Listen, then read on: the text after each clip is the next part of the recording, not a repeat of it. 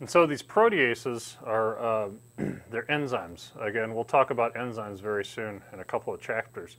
But they're they have very specific function. That is, they can cleave the peptide bond at the C-terminal end of amino acids that have a positively charged residue, such as a lysine or an arginine. So let's say we have this sequence here in the slide on the right. So if we have the protease called trypsin, this will cleave at these positively charged amino acid residues. And so those are highlighted in green, so where the single amino acid code is either K or R. So there are a few of these within the sequence. And then there's a fourth R you'll see in the middle here. This is colored red, and the reason for that is because a proline is directly behind this arginine, and that inhibits the ability of this trypsin to actually cleave here. So lysine or arginine with a protease adjacent to it is not going to cleave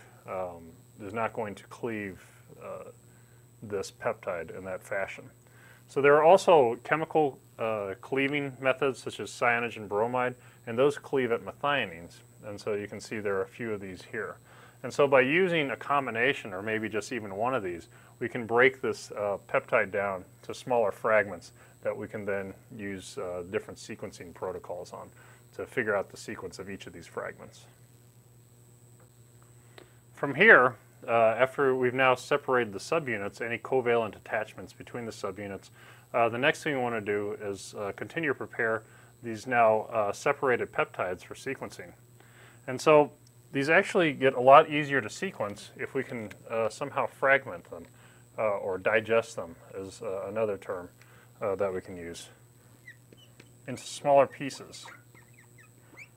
Fragmentation or digestion.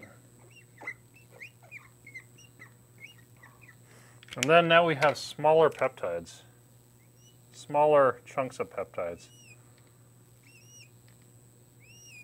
that we can sequence, and that greatly aids our sequencing protocols.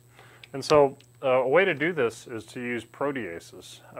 So typically we use endoproteases, which means that they cleave inside the amino acid versus exoproteases that cleave on the outside.